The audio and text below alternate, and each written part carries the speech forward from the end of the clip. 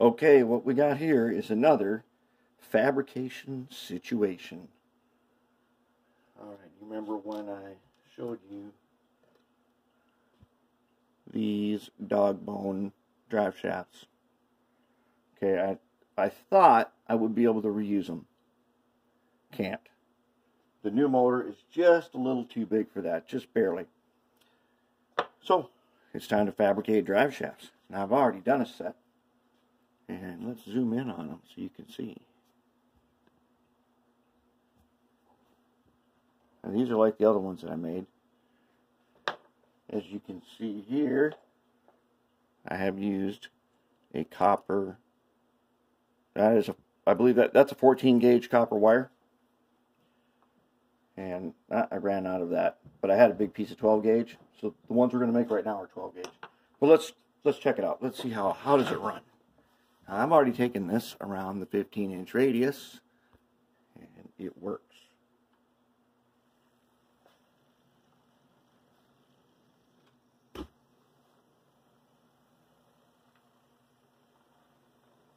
That's pretty good. Now, you know you've not done a good job on drive shafts if the motion is really jerky.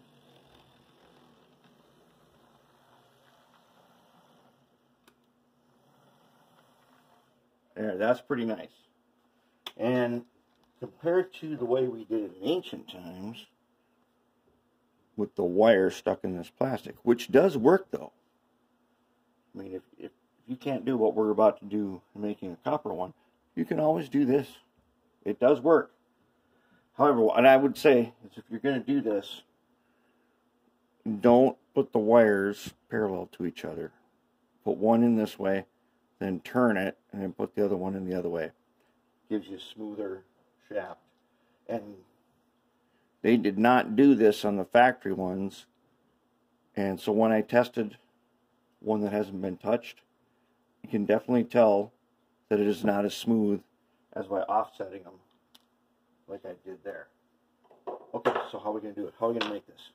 Well, one of the things we will need is the stuff I told you never to use. Now you need to use it. Okay. So what I've done is, here's the next one ready to go.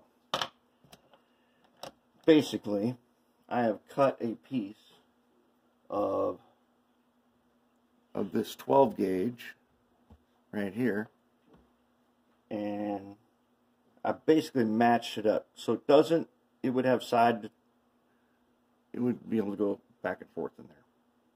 So I need to account for the fact I'm going to put another piece on the end.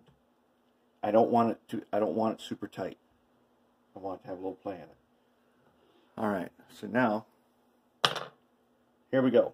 Let's go ahead and make this thing. So I've got him in my little helping hands here. I'm going to put some acid on the end of it, just like that. Okay. Then I'm going to take my soldering pencil, clean the tip just a little bit like that.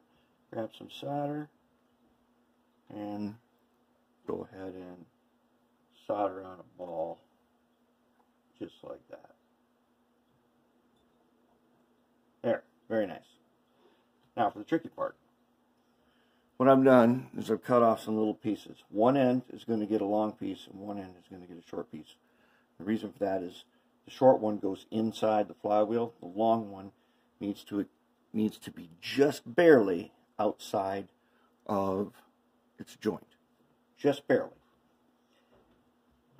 So, then I took cutoff wheel and I just ground a little flat spot on the top of them.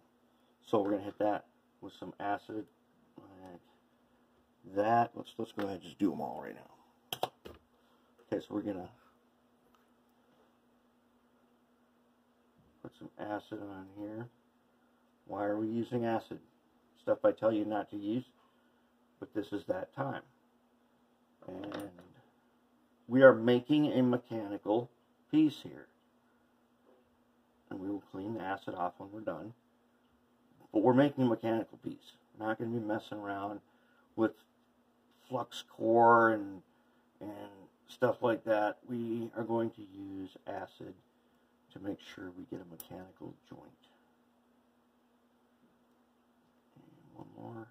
Where's your spot? There it is.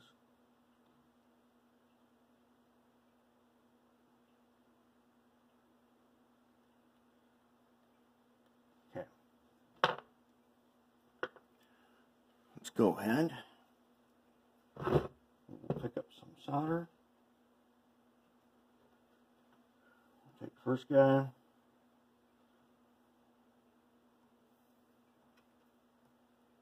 That's one. Take this little guy, find his spot.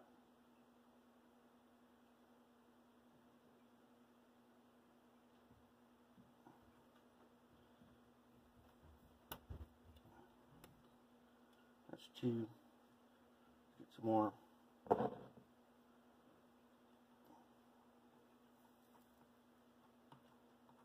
That's three. One more.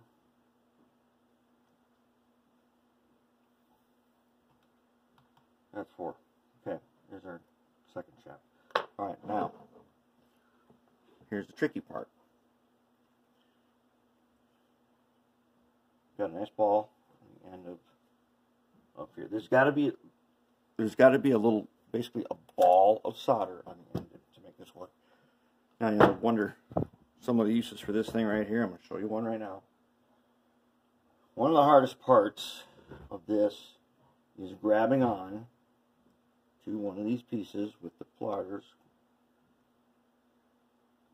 setting it in here the right way.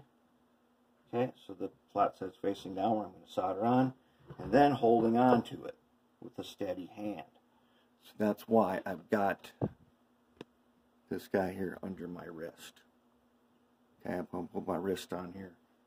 I want to be able to hold on to this so that it's mostly level. Looks good. Okay, now how do we get it on there? Take some acid, put it on there, good to go. Now, I'm going to set this down. Try not to shake too much, and then I'm going to go ahead and heat her up from the back side. There we go. Look at that. Very nice. Okay. Now, it's going to be hot, so let's go ahead and take it out. Flip it around. We'll line it up in a minute. But first we're going to let's get our solder on here. All right, put the acid on, right? Remember? Get a bead, get some solder.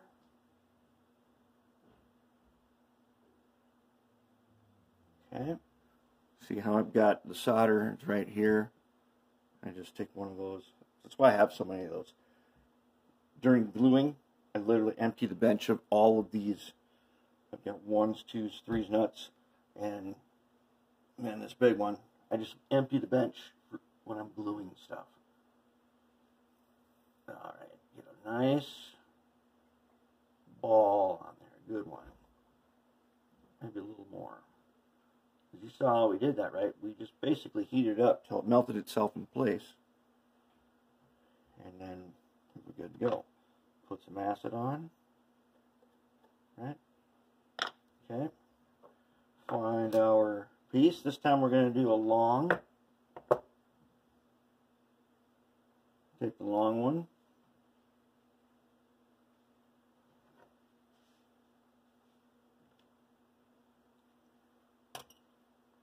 Let's get them lined up.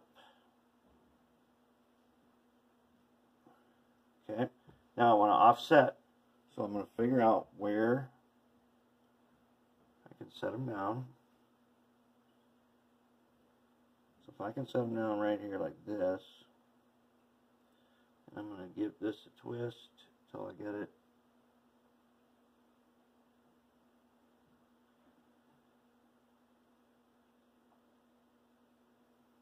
There we go. Now they're offset, and we got the acid on. set them down, heat them up.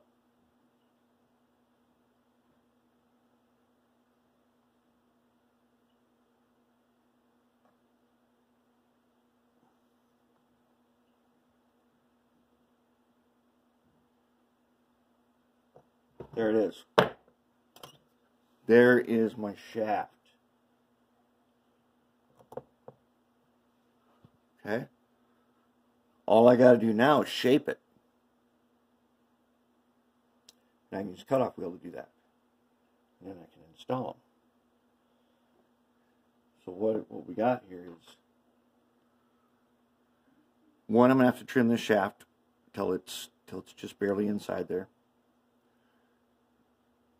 Two, the shafts are a little too thick to fit into the slot, so I got to shave them down. And I'm going to do that all on the cutoff wheel there. And I'm going to shave them down. And I got to clean the acid off with some acetone. But that's a raw drive shaft right there ready for shaping. That's not too bad. So in a little bit here, we're going to go ahead and I'm going to make this other one. And then to shape them, tools you can use. Little file. A wire wheel to polish it so it's nice and smooth. And then you want some slack in it so it moves back and forth. So if it's too long, just don't panic. Start over or trim it back a little bit. And because you can unsolder this at any time, trim it back if you want. Oh, wait. I need to show you something else. Okay. You want the drive shaft to be nice and straight, don't you? First, let's clean it off. I always forget something. Now, I have to straighten out a piece of wire. I've got a big, heavy piece. I've actually got a cut off end of a rail, about 3 inches long. That's heavy enough. And I put the raw piece of wire on the floor, and I put that cut off railroad track onto it, and then I just roll it back and forth like I'm about to do here, except I use the heavy one, and that straightens out your wire. There's two ways to straighten wire. One is by pulling, the other is by rolling. But I can't roll it when it's like this. But I've got a piece on the anvil here that allows me to do that. So then, to make sure that it's nice and straight, I'm just going to go like this. And I can get it down here. And I can make sure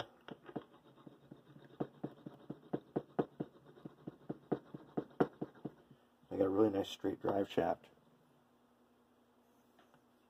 And it takes out bends and stuff. So there it is. Now, I'm going to go ahead and I'm going to file it and polish it. Then I'll install it and make the other one. And we'll be good to go.